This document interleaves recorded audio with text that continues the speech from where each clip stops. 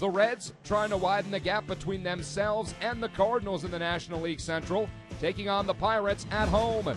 Top of the third, nobody on with one out. Chris Snyder at the plate, and Snyder hits a long, deep drive off of Homer Bailey, and that one is gone. Solo shot, Pirates up 1-0. We move to the bottom of the frame. Runner on first for Scott Rowland, facing Paul Mahalem, and Rowland hits a shot all the way to the wall in center.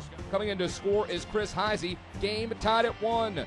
Later in the inning, it's now 2-1 Reds. Runners on the corners for Paul Janisch. And he'll plop that one into shallow right. Brings in another run.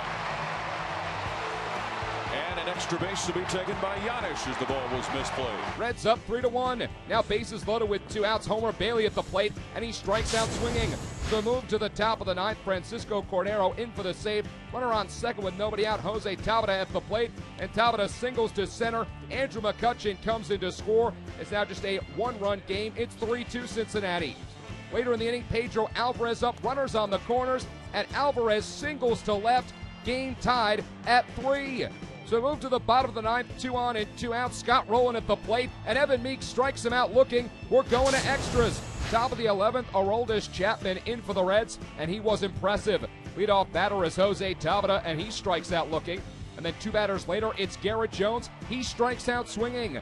10 pitches in the inning for Chapman, only 2 under 101 miles per hour. So move to the bottom of the 12th, bases loaded for Johnny Gomes, facing Joel Hanrahan. Reds looking for the victory. 2-1 to count. Broken bat. Cedeno comes home. No! He drops the ball! And the Reds win it! Snyder dropped the ball. And the Reds win it in 12, 4-3. Cincinnati takes another one in extras. The Reds now with 20 wins in their last at-bat this season. Homer Bailey goes 7 innings, gives up 5 hits and a run with 9 strikeouts, but takes the no decision. And the Reds now 6 games ahead of the Cardinals in the National League Central.